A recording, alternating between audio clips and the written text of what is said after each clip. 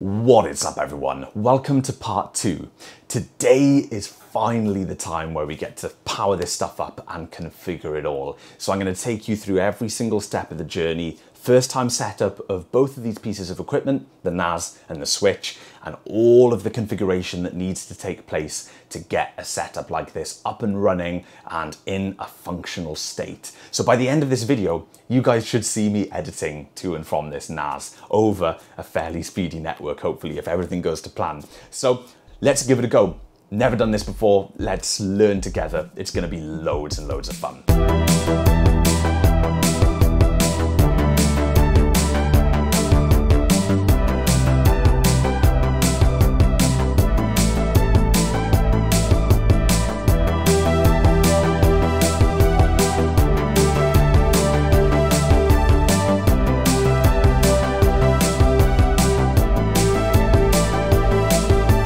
Here's all the kit behind me. It's time to power it up. Quick little reminder first. We've got the new NAS, the new switch, 10 gig link between these two. The new switch is connected to my current switch, so this stuff has become part of my same network.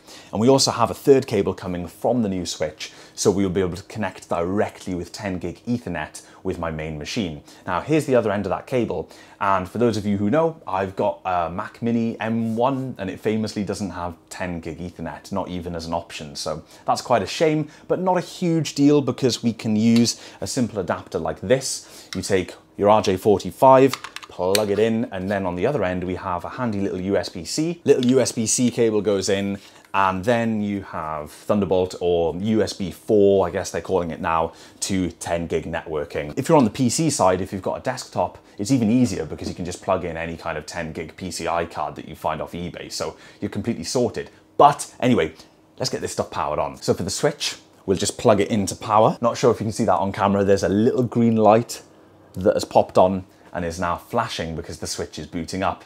Now, it doesn't matter what order we do any of this in, we can just fire it all up. I'm just making it all dramatic because I'm very excited and I want to prolong the experience. So next up, let's power on the NAS. Power button on the front, here we go, 3, 2, 1, and she's come to life. All the LEDs gave a nice flash. I can hear the drive spinning up. Little beep. I guess that means it's booting up. So this is my existing network cable to the Mac Mini. We've unplugged that just to avoid any kind of confusion. We only want the one new network connection connected to the machine to set all this up. That way we know exactly what's going on. So let's plug in our USB-C cable.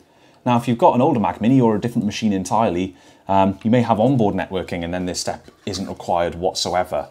But for the majority of Mac users, an adapter will be necessary. So I'll put some links to some options for adapters down in the video description.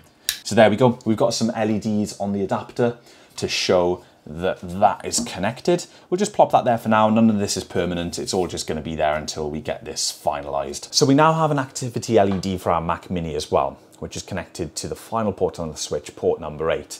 Noticeably, we have no activity on port 1. We're using a DAC cable, direct attach copper cable, from my existing switch to this switch. Now, I'm not actually 100% sure that in my setup, this is going to work as I expect, because my existing switch does not have any SFP plus ports. It only has standard SFP ports, which are 1 gigabit per second ports. Now, equipment can get a bit fussy when connecting SFP to SFP plus. It is totally possible, and I'm in fact doing that with some of my existing equipment, but it sometimes takes a couple of extra steps. So what I'm going to do at this stage is log onto my switch, see what's going on, see if the port is active, possibly restart the switch and see if I can get some activity using this cable between the two switches. So unfortunately, I can't get these two switches to communicate with this DAC cable. So we'll look into that a little closer later on in the video. We are for now going to use a normal RJ45 cable because if I plug this in, it should just work straight away. I'm not going to mess around because we have the free available ports. I'm not going to mess around trying to get this to work when I know we could be here for quite some time trying to get it to work. So let's just connect it in a more straightforward way. I'm going to pull out one of my cables from the existing network here, plug this right in and run the other end up to the switch. We have an activity LED for that port that we just plugged in. Before we start configuring this stuff, we need to actually check that we're up and running on the network and everything is working properly. Because we've connected our machine in a brand new way, we just need to see that that connection is physically working. So let's dive into the network preference pane and take a look at what's going on, and we can see right away we are connected with the new adapter. We can tell because it states it's a Thunderbolt Ethernet adapter. We've also been assigned an IP address via DHCP, so that is absolutely perfect. Everything is up and running, so in theory everything on my network should be as normal, and indeed it is. I can see my 3 existing servers right there, and because of that we should have internet connectivity. There we go, google.com up and running, no problem whatsoever.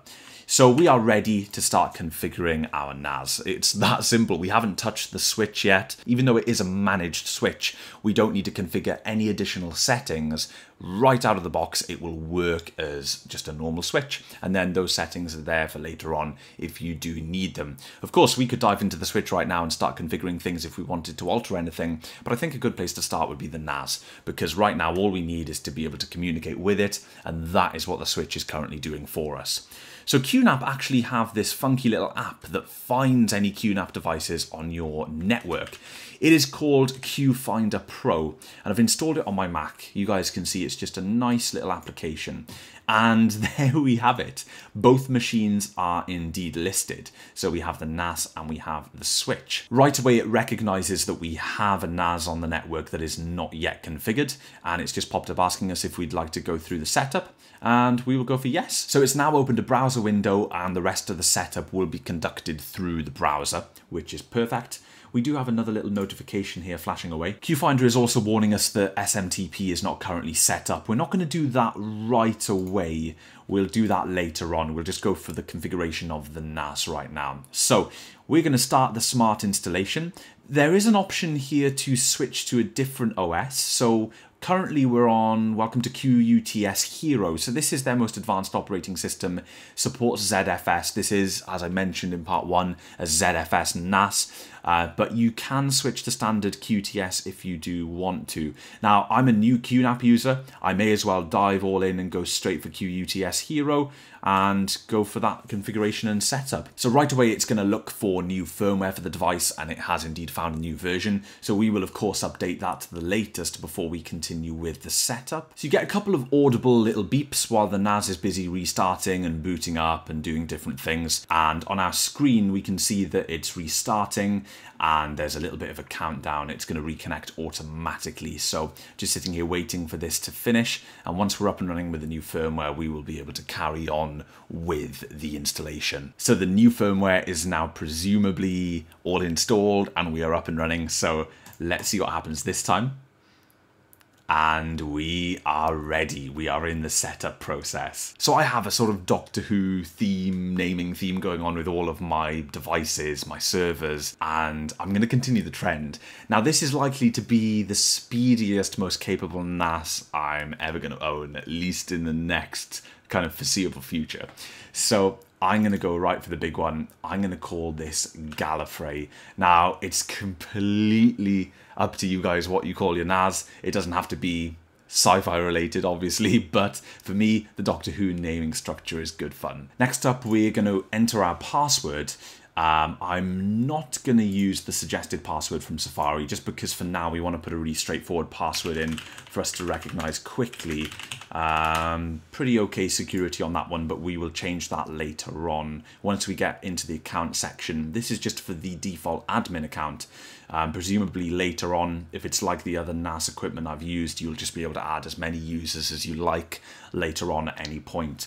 So that is perfect. Let's go next. So for time, we're already synchronized with an NTP server by default, and it's found the correct time zone. So that's absolutely perfect for us.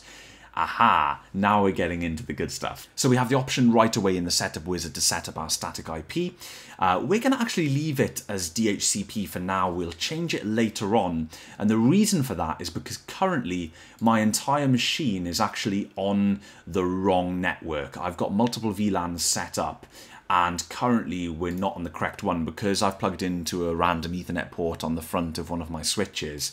That's something that we need to go over later, but that's kind of specific to my setup. For anybody watching this that doesn't know the difference between the dynamic and the static IP address, it really is a good idea, if you can get it up and running, to go for a static IP address. If you know this information and you want to give yourself a static IP, it's great because you will always have the same IP. You'll be able to access your server no matter what happens. Less issues will present themselves down the road if you use a static IP over using a dynamic address. But we're going to stick with DHCP for now until we get it configured a little bit better later on. So we'll focus on that in a different part of the video. For now, we'll stick with this. This is the section where we get to tell the NAS what systems we're going to be connecting with primarily. That way the NAS can put services in place to allow us to connect to those systems in the most efficient way possible. So by default, we've got Windows and Mac checked here. I'm actually going to uncheck Windows. I will never ever connect to this NAS from a Windows machine. We're going to talk about the difference between AFP and SMB a little bit later on. We only really need to use SMB for this setup because this is going to be a video editing NAS for us and I'm a Final Cut user. SMB is recommended. So we only need to tick this little Mac one here and that is good enough for us. And then we have our summary of all of the settings. So we've set up our user account, we've set up the time that was set up anyway for us. We have still a DHCP dynamic IP address, and we want the Mac services. Let's finish off by applying these settings. So at this stage, this is interesting. So at this stage, this is when we will lose our data. So if we were putting used drives or drives that had data on them in the NAS, this little dialog here is telling us that this is possibly where we can lose our data here while we initialize the system. So we've got brand new drives. That is not a problem. Safari is asking if I want to save this password in my keychain. We are not going to do that. And here we go. It's applying the settings to the NAS and it's doing so extremely quickly. So we are done. Congratulations. Let's go to NAS management. So we'll log in with our admin account, which is the only account on the machine currently. That was really quite speedy, by the way, just a few minutes, but we haven't set up any of our storage yet. So that's one thing to keep in mind. That's just the initial setting up of the machine. Privacy notice, let's go. Loading. Here we are at the QUTS Hero desktop. So, wow, nice. First time. It's going to give me a little guided tour through the OS, it seems. So here we are. We've had loads of stuff thrown at us here. We've got a few different windows. It looks like we can only click... Oh no, we can click on any window. That's cool. So that's like a help page. So this little window here details the snapshots feature, which appears to be very similar to something like Time Machine. So you can revert back to any point on your NAS or just retrieve a file from a previous snapshot, and it'll only save the changed files. So any files that you've modified or files that you've added, it won't just keep replicating the files with each snapshot. So it's not like a clone backup, it's a block-based backup. So that's really cool. We will of course set up snapshots as well. Right here it's telling us a little bit about backing up the snapshots or saving the snapshots to a different NAS entirely or a different storage pool. This is quite cool. So if you've got an older NAS, maybe you're upgrading from an older one and you're replacing it with a quicker one, you could then repurpose that older one for backup and it could save your snapshots. Or you could in the future buy a lower powered machine, something not quite as quick, but then you could use it in the future for snapshots. That's really quite cool. Or you could just use a different storage pool. It's quite interesting the way that the OS just sort of throws all this up here for you to look at, but it's all relevant. So this has now left us with the overview of our disks. We can see our disks that are installed in the machine. Let's see what this is. This is just a help section. I think we can close it. We're here to help.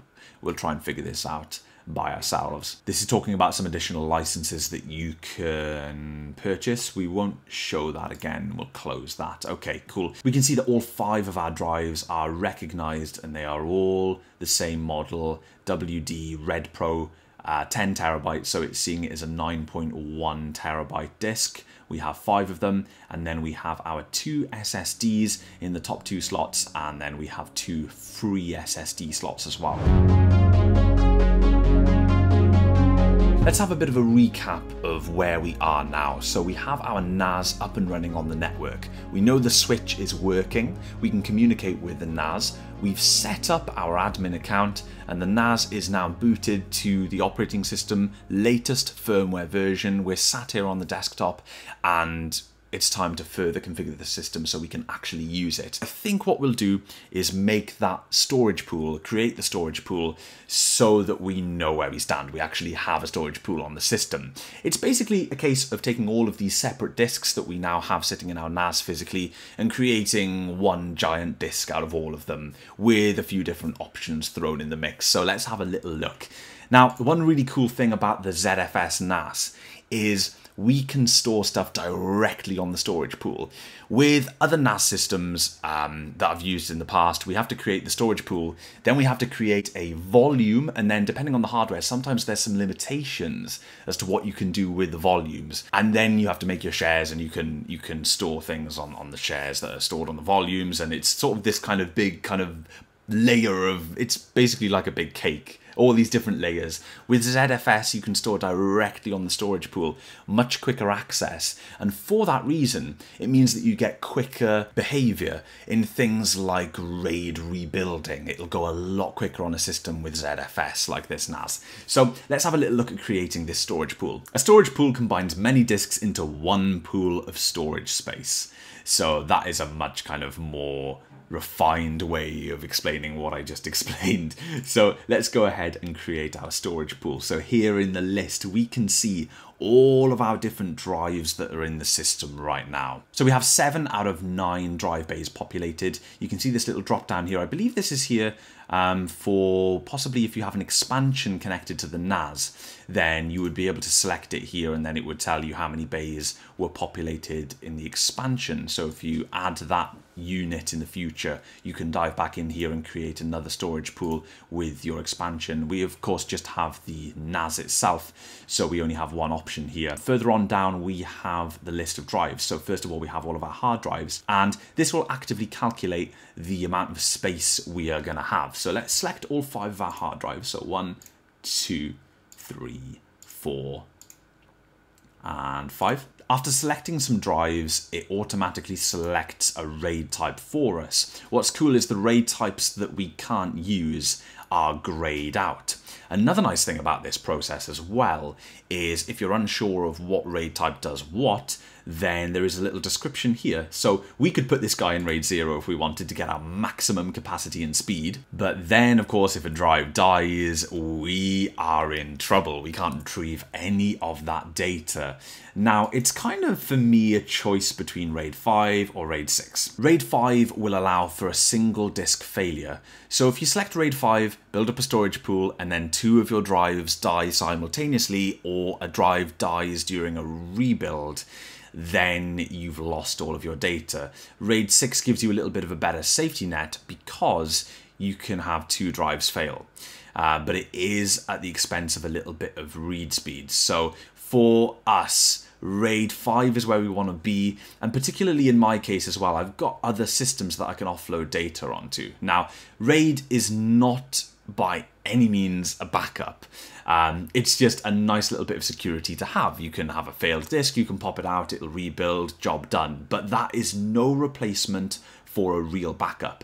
So for me, this will get backed up nightly to another one of my systems anyway, so I'm not too worried about RAID 5 only 1 disk failure. Heck, you know, maybe if I was living really on the edge, I'd go for RAID 0, but then it is really inconvenient if a disk does die. So we'll go for RAID 5. Nice and safe, good, safe, reliable option. Very common RAID type to be used on general purpose for all sorts of different tasks. For video editing, this should give us enough speed.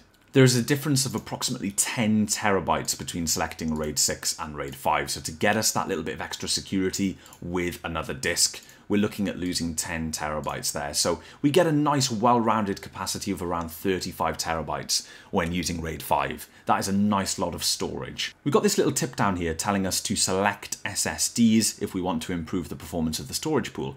Now, I believe if we do that at this stage, it's not going to quite achieve what we want to achieve. So if we select these SSDs, yes, our total capacity of the storage pool drops dramatically. Just over 2 terabytes. So we don't want to combine the SSDs with the mechanical drives on the storage pool, not at this stage. We want to use the SSDs later on for caching, and we will set that up separately, I believe. So deselecting the SSDs and swapping back to a RAID 5, this is exactly how we want it.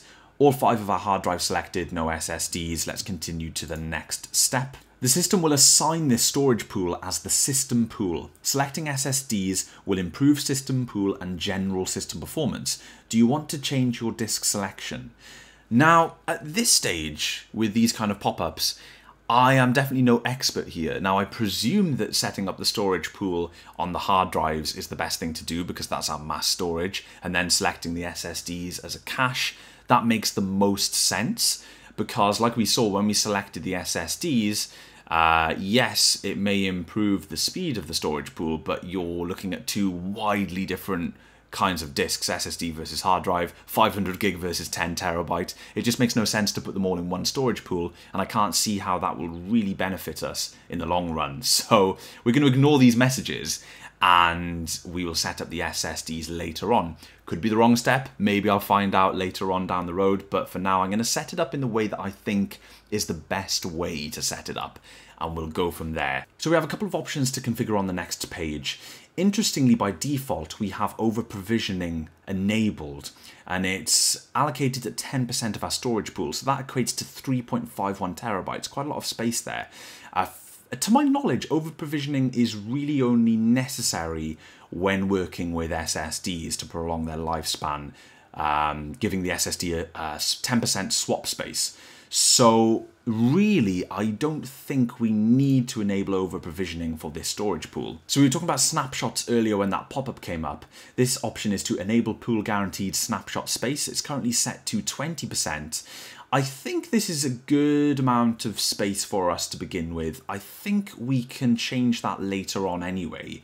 But we won't be storing our snapshots outside of this QNAP box. We'll probably be backing up from it in a slightly different way, maybe. I'll have to see how that all pans out. So for now, we'll just leave this at default. That means that there's definitely guaranteed space for snapshots, so for those copies of those old deleted files on the system itself. We can see a little illustration of this here, and it notes as well that snapshots will be automatically deleted when it becomes full. So when space is at a premium, it'll just clear out those oldest files that you haven't retrieved yet, those old snapshots from the oldest date possible. So it's very, very much like Time Machine. But we will just leave this at default for now. 20% is fine. Alert threshold is then presumably when the NAS will tell us it's got to 80% full, and we will get an alert to tell us that we're running out of storage or getting close to running out of storage. So we'll leave that default as well.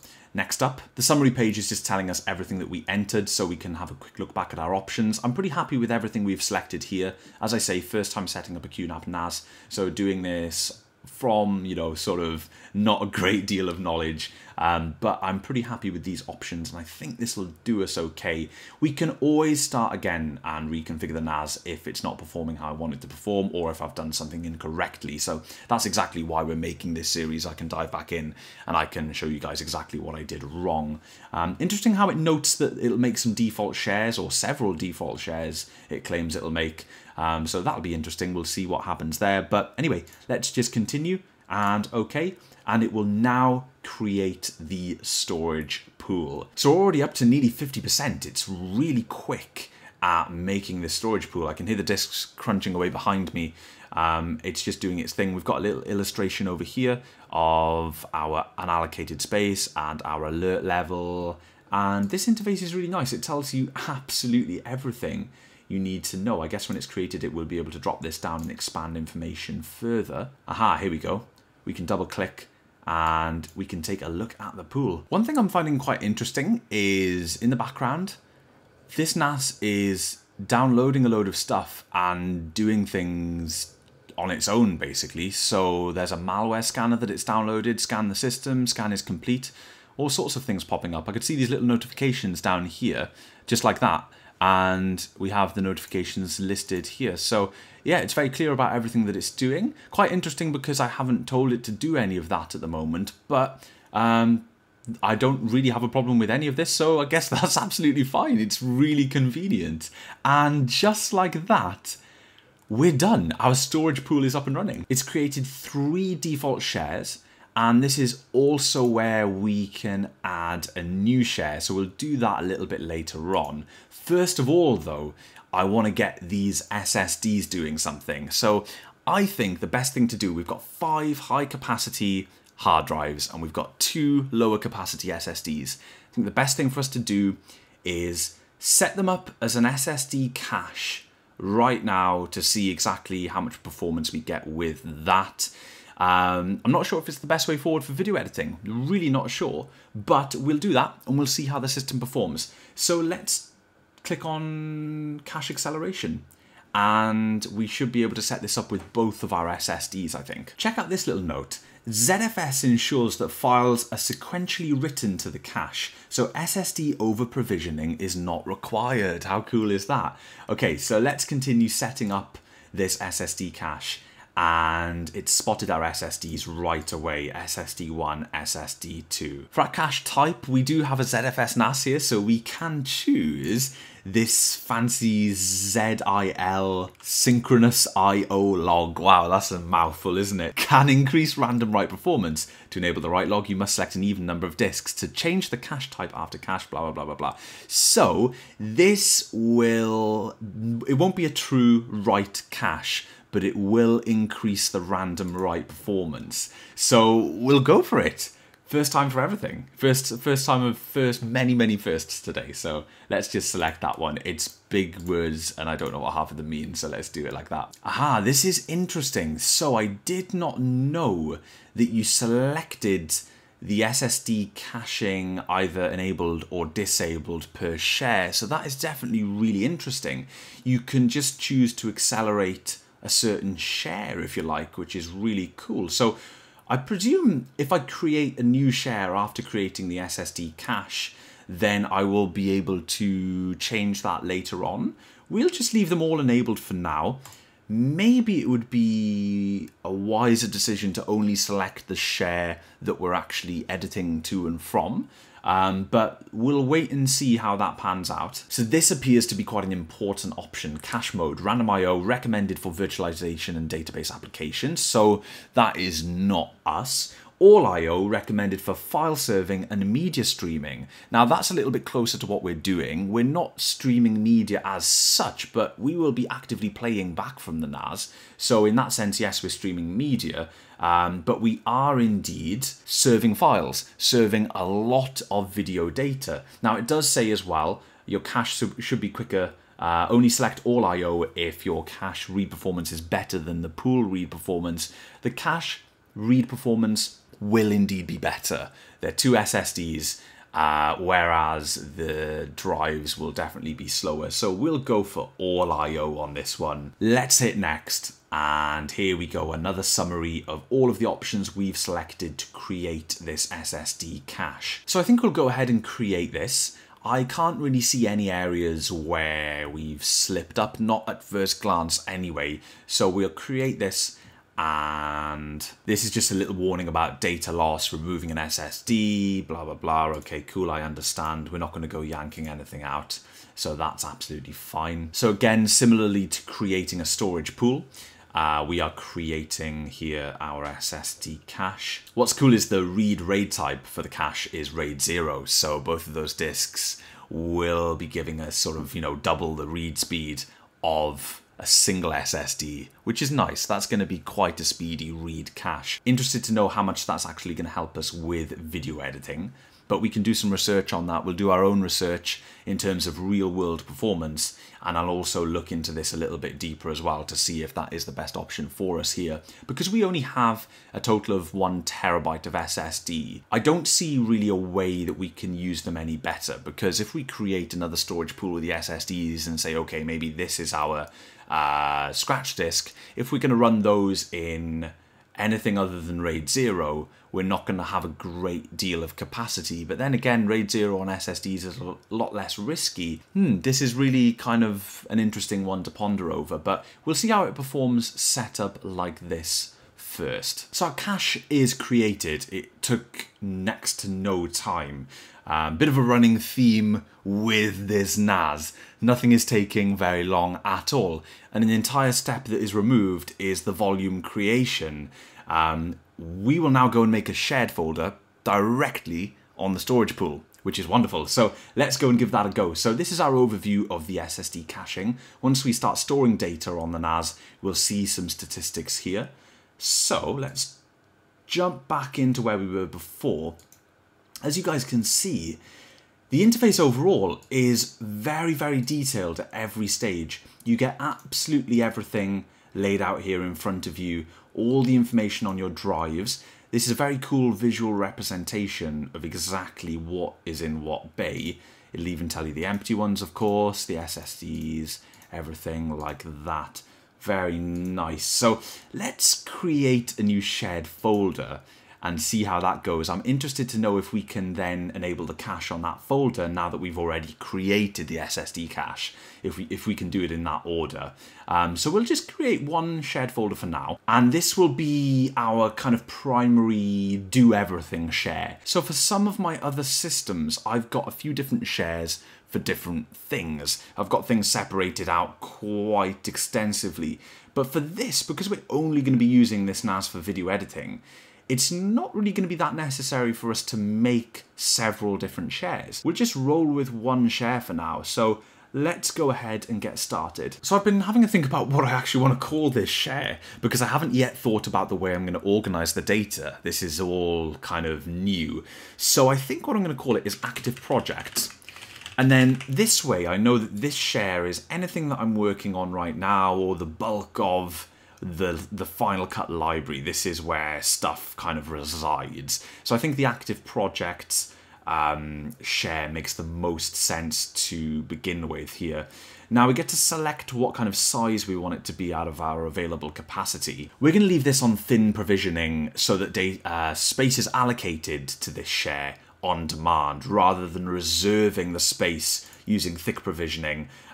We're just going to keep it as kind of flexible as possible here, so use thin provisioning. But I guess this then becomes a maximum value. I'm going to bump this up to 10 terabytes just because we want loads of space and I'm not going to be storing much else on here, so I may as well. We might be able to change that later on, we probably can. We're going to leave most of these options completely stock because I'm not going to go fiddling with stuff that I'm not 100% sure about, but we will turn off compression because I believe performance overall will be impacted. There may not be a direct difference in actual performance, but it could be the case where the NAS is working more in the background to actually compress that data in a situation where we really don't need to. So if this was a general purpose share, data that was going to be stored on here for a long time, then by all means get it compressed and you'll end up with more storage at the end. But for us, we don't need to worry about compression here. Deduplication is not available to us anyway because, as it states here, it requires 16 gigs of RAM. So that's an example. Like I said in part 1 of this series, certain features in ZFS, they're going to need a lot of RAM. So this is an example of one of those features. You can't use deduplication with only 8 gigs of RAM. Under performance, we have the SSD cache enabled. So I guess that answers my question from earlier. Our cache is there, that's not a problem. And also we have the fast clone option enabled, which according to this information here, means that transferring this data between one share to another within the NAS itself will be quicker. So that is, again, another ZFS benefit. Everything else we're going to leave the same. Next, access privileges for this share. We've only got our admin users set up. That's just reminded me we will need to set up a standard user for myself on here that is not the admin, so that's fine for now. Of course, we can change all that later. So we've got all sorts of options here. One that stands out at me is the Time Machine option. If you wanted to use this as Time Machine for macOS, you can specifically state that here. We're going to disable the Windows preview option. We don't need that. There's some guest stuff up here you can configure. I think we can leave everything else pretty much the same. So having a quick read over the summary, everything looks okay to the best of my knowledge. I've set this up to, again, just like the other settings that we applied earlier, Everything that I think is right at this stage, I'm basically enabling. So that's absolutely fine. We're just gonna run with that. We've got a message here about content source folders, doesn't apply to us, so we won't show that message again. And here it goes, creating that shared folder. And boom, quick as a flash, just like everything, we are up and running. So we have our little lightning bolt underneath the new shared folder that we've created that says that the cache is working. So yeah, it just populates automatically under the cache acceleration preference here. So you can see that that share we've just created is now up and running. So that's brilliant. That was kind of the big question I had was, is there a specific order that you've got to do this in? But apparently not. It seems extremely flexible. So this share right now, we have permission to access it as an admin. So something really quite exciting. Let's just try and access it right now from my Mac. Let's see if we need to do anything else. I don't think we do. If we go into Finder and have a little look at our network devices, our new server is indeed listed. So we have Gallifrey. We'll connect as the admin for now. So connect as, connect, admin, and the password that we set up for our admin account on the server. And there are our shares. Our shares are all listed. Now, because we've logged in as the admin, we can see all of the shares that the NAS has created automatically for us as well. But what we can do later on is when we actually create my user, my Tom user, I can just select the shares that I actually need access to from my other system. So it'll look a little cleaner here. So we've got a folder and we've now mounted that share. This is our video editing share, our active projects. Let's just try and copy something to it. These are the screen recordings that I'm actually making for you guys right now. So this file, let's take a look at the size of it. It's 2.14 gigs, so not a tiny file, but not a big file by any means. Let's just drop it onto the NAS. And whoa! Whoa. Okay.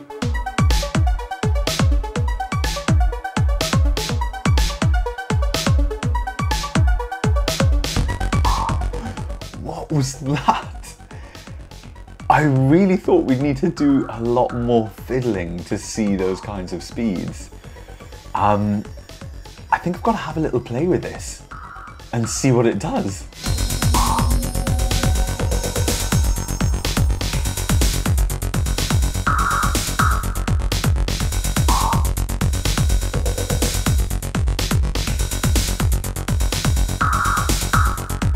I've been running files back and forth and also doing a couple of cheeky speed tests, and I am really impressed. Now, of course, we won't know the full story until I actually configure the NAS as my video editing destination and we start editing. But the early signs all look fantastic. Now, what I think we'll do is we do have a little bit more configuration to do on the NAS before we jump in and try some editing. But first of all, I think we should take a look at the switch as a little bit of a change. We've been configuring the NAS for a little while now. Let's dive into the switch, fiddle with some settings in there, or at least have a little look at them, and then we can go back to the NAS and take a little look at what's going on. We can also have a look at these SFP Plus ports and see if there's anything in the switch that is stopping us from using our SFP Plus ports with my SFP port on my other switch. Just like last time, we are going to pull up Qfinder Pro, and we should see our NAS that we've configured. Here we go, there's Gallifrey. And we also see the switch, so it's showing us both of the QNAP devices on our network. This is reminding us about SMTP. We will set that up a little bit later on, but it's not really high on the priority list at the moment. We've got a couple of other things that we need to get sorted. We haven't even made a user for ourselves yet on the NAS. But like I said, let's jump into the switch and have a quick look at the switch before we move on, just as a little bit of a change of pace here. So this is the login page for the QNAP switch system, QSS. We've got an admin account on here already, it seems. So let's have a little look at what the password could be. Let's try a couple of standard passwords. Admin, admin password. No password at all, possibly. Login. No. Okay. I think the best thing to do is pull up the manual for the switch and have a little look. I've managed to really quickly pull up the manual for this switch simply by going to my switch product page on the QNAP website, going to the download center, and then clicking on the manual and doing a quick search for default password reveals that this is going to be the MAC address of our switch. So that's really easy. We can use Qfinder Pro again to have a look at the MAC address for our switch, and then that'll just give us our password straight away. With the MAC address entered, let's give that a go, and haha, here we go. This is our new password. So we'll enter a password for the switch. Okay. This is now our password, and we should be able to log in with our new password. Here we go. So we are in, and we can see right away we have some information on the screen about our switch. So on the top left, we have our port status. We just get a nice basic illustration here of the ports and whether they're active or not. So these are the 3 ports that we currently have active. Over here we have system information, so just some default information about the switch. And down here we have a little graph showing us some of the traffic in and out of the switch. All very simple here on the homepage. So down the left-hand side, you can see we have our column with all of our various layer 2 management options. We've got port management, VLAN, link aggregation, all sorts down the side. We can just click on these and have a little look. We've got our VLANs, link aggregation. So it looks like you can make 6 lag groups for this 8-port switch. That's really quite cool. One thing that we are going to take a look at right away is port management. We will see if we can do anything about this port number 1 that we tried to use for our link to my current switch. Aha, so as we can see, all of these ports are currently set to auto. And if we go on the drop down, we can indeed change the speed. So each port has auto, or 10 gig, 5 gig, 2.5 gig, or 1 gig. What's interesting is we can't actually do the drop down for the first 4 ports. So if we look at the switch here, we've got 4 ports, these are the SFP Plus ports, and then we've got 4 RJ45s. All of the RJ45s, we can alter the speed, but we can't on the SFP Plus ports, which is interesting. So for any of you that are curious as to why I'm looking at this right now, the main reason is because in order to get my my old switch chatting to an SFP Plus port, I had to manually drop the speed of the SFP Plus port down to 1 gig, and then it would communicate because it's only standard SFP ports on my switch. I thought it may be a similar situation here, but it turns out that you can only have these SFP Plus ports on auto. Let's have a little look at the information here. Aha, yeah, it even says applies only to RJ45s, so you can't actually change the speed of the SFP Plus ports. That may mean that they're 10 gig only, but I'm going to have to check that out.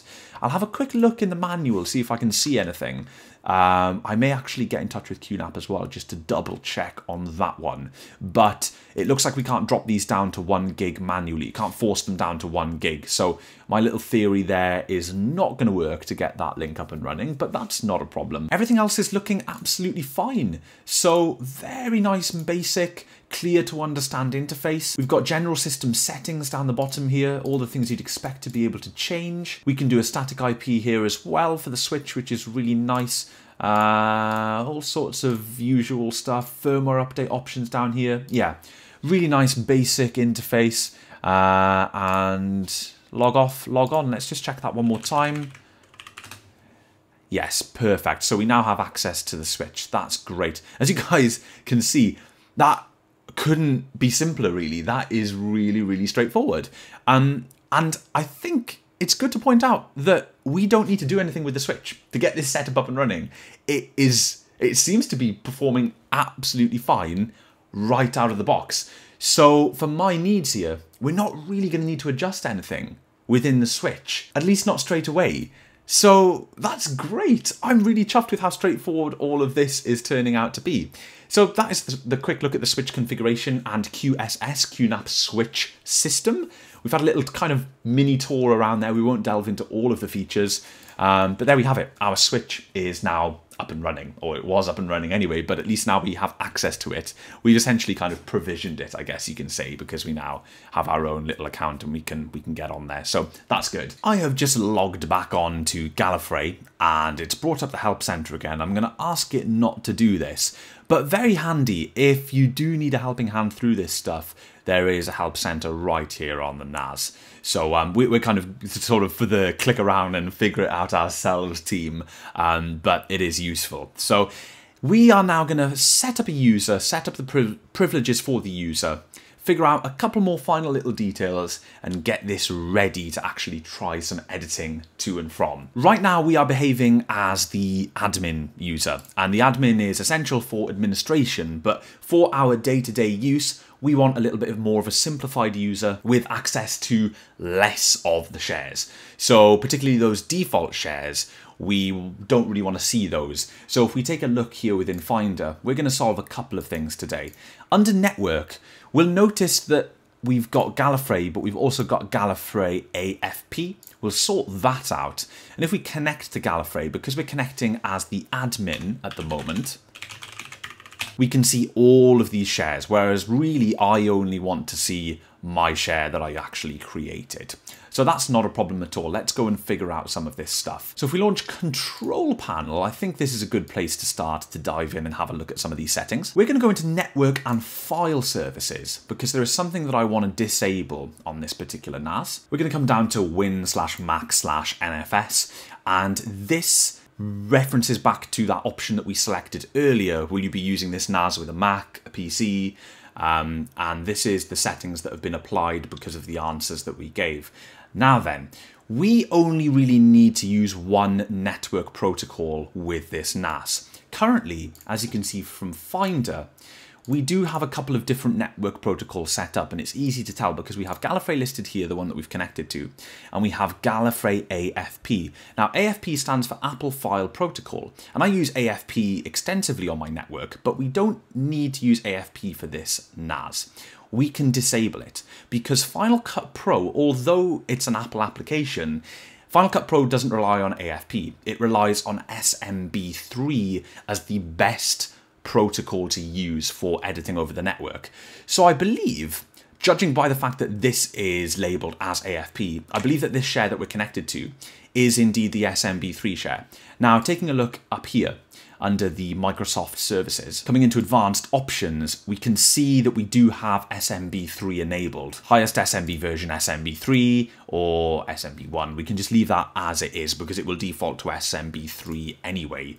We can come over and we can actually disable AFP. Once we uncheck this box and we apply the settings, we should see that AFP disappear from our Finder window. So that will just help to streamline things a little bit more. Leaving it on is no problem at all, but it may get confusing if you accidentally connect to that and then it's not working properly with Final Cut. We only want to focus on SMB.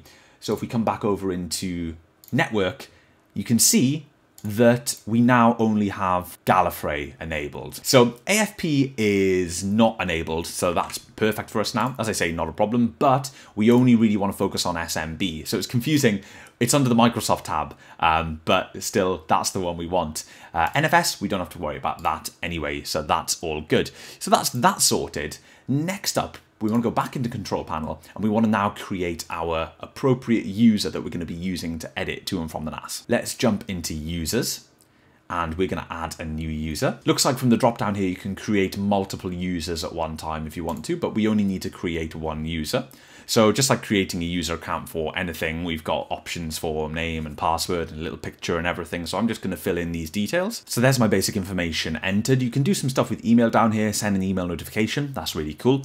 We want to edit some of the folders that this user can and can't see. So to do that, we'll jump in here and we can currently see that for our active projects, we don't have any access right now. So we actually want read and write access to that one. So it goes green when we go for read and write.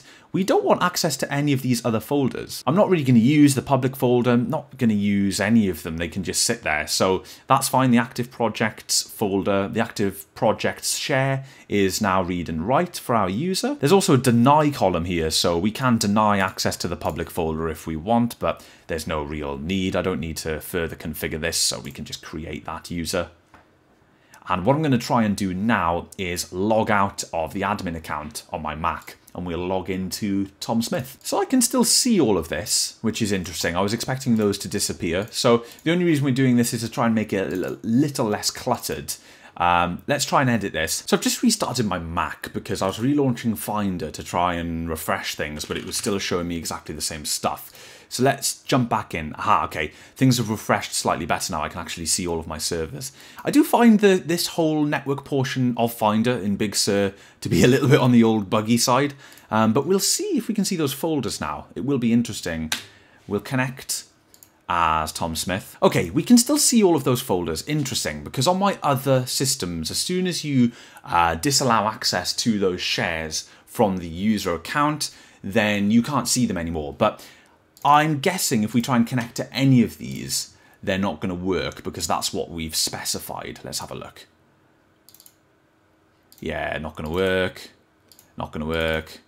Not going to work, but the one that we have specified is right there. So they still show up. I'm going to have one last go at trying to hide these default shares. It's no big deal at all, but I just want to see if I can do it now that I'm already down the rabbit hole. So I'm going to have a quick click around in the control panel here, see if I can see anything. So looking at the shares here in the control panel, I can edit them.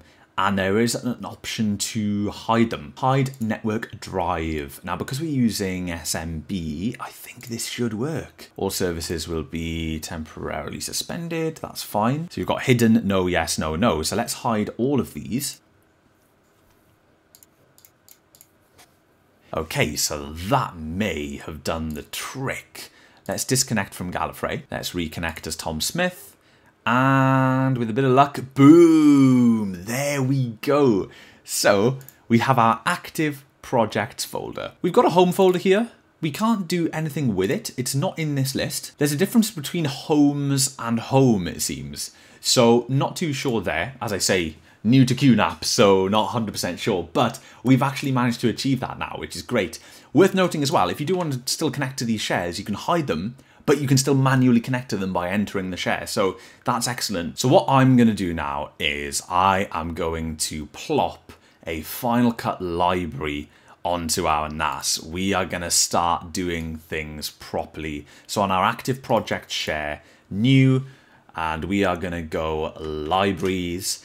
And we will take our little external SSD here, which is the drive I've been using to edit all of my videos for a good few years now. Within the Scratch, we do have a March library, do we not? No, we don't. We do not. So we're only just into March, 8th of March. So every project that I've got has been started in February. So that's great. What we'll do is we'll start a brand new March library on the NAS, and then I'll move my current project over to that new library. So let's launch Final Cut Pro. So this is an event open here, part one of our QNAP series from the Feb library. We're going to create the March library. Now, typically what I do when I come into a new month is I'd create library, and then I'd just come here and I'd make a new library and we'd be away to go for the month. But we're going to change that up a little bit now. We're going to use our network share. So let's choose Gallifrey, active projects, libraries, 2021, March.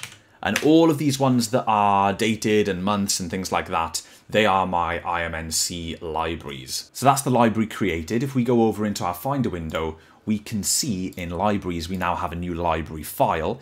Now coming over here, we can look at our storage locations, and there are a couple of different options here. So these are the 4 different areas in Final Cut where we can specify individual locations. Now we've got media, motion content, cache, and backups. The backups first, we'll sort of go from the bottom up, I guess. Backups, Final Cut Backups folder by default is always the local movies folder on your Mac. Now, I keep this as default because it's a very, very small folder, and all I do every now and again is I empty it and delete the backups. It's not a problem at all. It keeps the project backups completely separate from your working folder, your library, so it is then kind of a true backup of that project. I'll actually show you that folder. So if we take a little example and look at my edits here, if we go back into Scratch, back into my February library, you can see it's a big old library for the videos that I've made during Feb and the videos that I'm currently making. However, if we go down into movies, we have a folder called Final Cut Backups, and you can see the backups for the different libraries, but this entire folder is just over 200 megs. So it's absolutely nothing for all of these months' work. So I just leave the backups on the system drive. That isn't a problem at all. Next up is the motion templates. For me, I don't even use it, so I don't need to change it. Motion templates there you can see stored in the folder, again in the local movies folder. Cache is quite an important one. At the moment, you guys can see that it's stored in volumes, active projects, libraries, because it's defaulted to store on the NAS. That's where our library is stored. You can, if you want, store your cache locally. You can store the cache locally and you can have your library on the NAS. That will speed things up, but the only thing with that is you will have to consciously remember to clear that cache from your system drive. It will go up and up and up in size. But we are going to keep it in the library because I think this NAS is quick enough to have the cache on the NAS as well. I believe the NAS is a little bit quicker from what I've observed from my file transfers. I believe it's a little bit quicker than my external SSD as it is. So, cache in library, we're going to roll with that for now. We can always change it later. And the final one is the media itself. It's going to be stored in the library, of course. So these are all our storage locations. We haven't needed to change any from default. They're all just sitting there quite happily. Let's hit OK on that. You get a little rundown of your locations here as well in the inspector. That's great.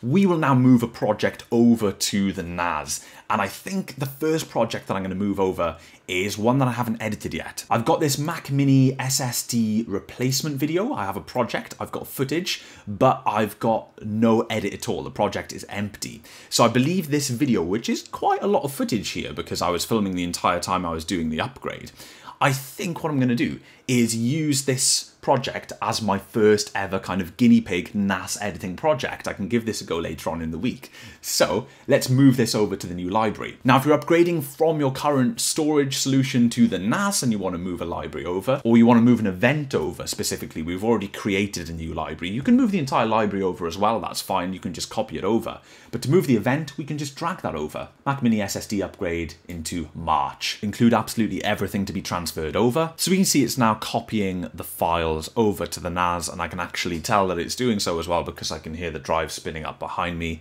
and copying that data over. This is quite a lot of data for us to get an idea of what we're copying over. Unfortunately, Final Cut isn't very descriptive in the background tasks window, but we can get a rough idea by looking that up ourselves. So to see how much it's copying over, we can come over into Scratch. We can look at our February library and we can show the contents of this folder, and we can come down into the video that we're talking about. So the video in question is the Mac Mini SSD upgrade. Looking at the original media folder, if we look at the size of that folder, you guys can see that we're copying over 43 gigabytes over to the NAS. So that's what Final Cut is doing right now. When it's finished copying that 43 gigs of data over, we'll then be able to edit freely in this library, and that'll be our first edit on this NAS. 100% done. We are finished. So I am now going to completely quit Final Cut because we are going to prove here that we have done everything correctly by ejecting hyperspace. This is my external SSD that I use to edit my videos. Let's relaunch Final Cut. It's going to give us a couple of errors that it can't open libraries that were previously located on that other drive. However, what we will have is our library. Oh, it's not even making a fuss about those libraries. That's pretty cool. So March is the only one that it's been able to open. This is the only one that we actually have stored here. Let's open the project. We are now completely disconnected from the SSD, so that means we're editing live from the NAS. So the first clip in that video, you guys can't actually see my playback window here, my viewer, because it's on my second display, but we don't really need to watch the video. I just need to drag it into the timeline and see what it does. So first clip, drag into the timeline, boom. Here we are, video in the timeline, scroll back and forth. It's loading it up. Let's dump another clip, dump another clip. Let's reduce the timeline, have a little look, scrub, scrub, scrub, scrub, scrub, scrub, scrub, scrub. Okay, and another one. It's all here, it's all here. chop, chop, chop, chop, chop. So let's just pretend we're chop, chop, make an edit, bang. Yeah, edit, cut this together. I can see all of this previewing, by the way. I tell you what, let's just add all of these clips simultaneously. Drop those in, reduce that. Whoa, okay. So, it's all doing its thing. I'm going to play a little bit back, put my headphones on. It's playing back. It's playing back. Oh my gosh. That feels identical, maybe even a little bit better than my SSD that I've had connected via USB 3.0. It's only a little mSATA thing. It's not the fastest thing in the world. So yes, that is our first very non-scientific but quick kind of concept theory test here of the editing to and from this NAS. We actually have it set up. Now, for anyone that may be slightly disappointed and thinking, come on, Tom, show us some real numbers, get down to the nitty-gritty. As well as setting this up and making it all pretty in part 3 in the rack, the main thing that we're going to do in part 3, I'm going to run some proper numbers. I'll do some comparisons, some real speed tests, some real life world performance, and we will see the differences in terms of numbers. This part 2 here is all configuration. It's all just me figuring out how to do this. But I think this is a massive success. As we go through this configuration process, all of my questions are being answered, and I now have the answer to the first question that popped up in this video, and that is the connection between the two switches using this cable. Now, I checked directly with QNAP. I asked the question because I noticed in the switch, as you guys saw, that you couldn't manually assign speed to the SFP plus ports. I wondered if they would only run at 10 gig. They will drop down to 1 gig, but you must use standard SFP 1 gig transceivers. So this is a 10 gig SFP plus DAC cable.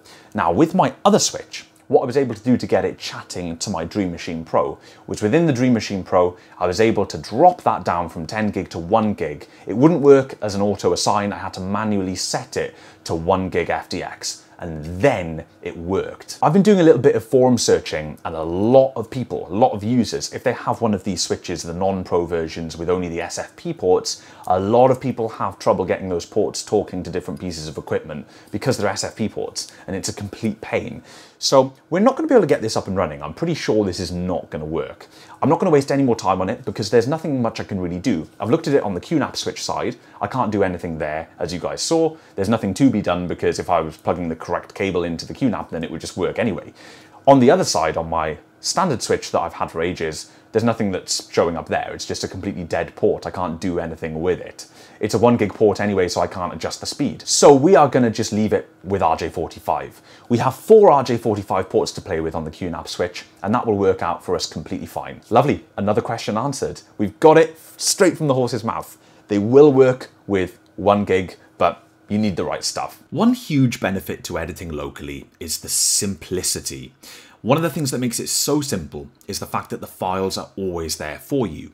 So every time you turn on your Mac, as long as the storage is connected to the machine, all the files and the libraries and the projects that you were working on last time will be there for you straight away. You just have to launch Final Cut, and anything you were working on last time just springs back to life and you can begin working on it instantly. This is just a process that we don't think about because it's common practice. You switch on your computer and any locally connected disks will just mount straight away. It's something that we've all become accustomed to.